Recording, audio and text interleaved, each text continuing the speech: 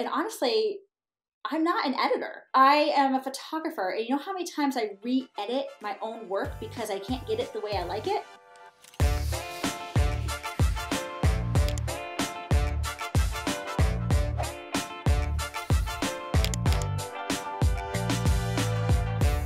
When I first started my business, I thought, oh gosh, I'm gonna have so much time. I worked harder, not smarter when I first started. It took me 11 years to start working smarter.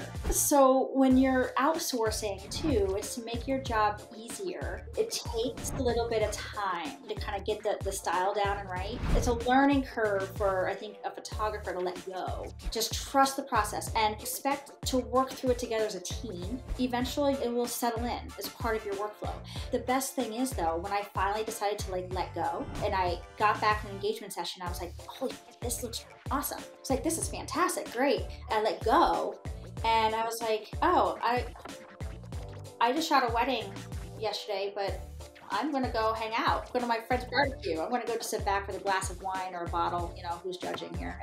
And